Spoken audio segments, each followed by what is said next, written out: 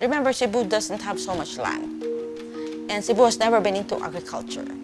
So Cebu had always been a hub. Well, the furniture industry had always been like a darling industry of the Philippines. We created a lot of stir in terms of marketing, especially we were in the glossies. A lot of us were in the center pages of the glossy magazines all over the world.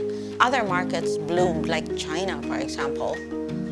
And not only that, the channels of distribution just changed. All these factors contributed to the fact that export just went down for furniture. Still a bit down now, but hopefully it's going up. Kalibutan in Cebuano means the world. Literally, it means that which surrounds you. We have this mindset, seeing what you have, what occurs naturally to you. We began as a group of concerned furniture manufacturers, exporters, and designers. Designers are very important where sustainable development is concerned because designers begin the process of consumption. To hablon means to weave.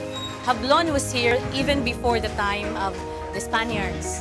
So it was already a livelihood of the weavers, but it died because of poor marketing strategy and maybe because of lack of raw materials. HoliCOW markets for us, and HoliCOW brings us to Artifino, you know, where we can sell our products. Our partnership with HoliCOW has been very productive in the last 3 years. We have our roots in Hablon. You know, our lives in the municipality are also woven around Hablon. We have to come together for sustainability, community, and identity.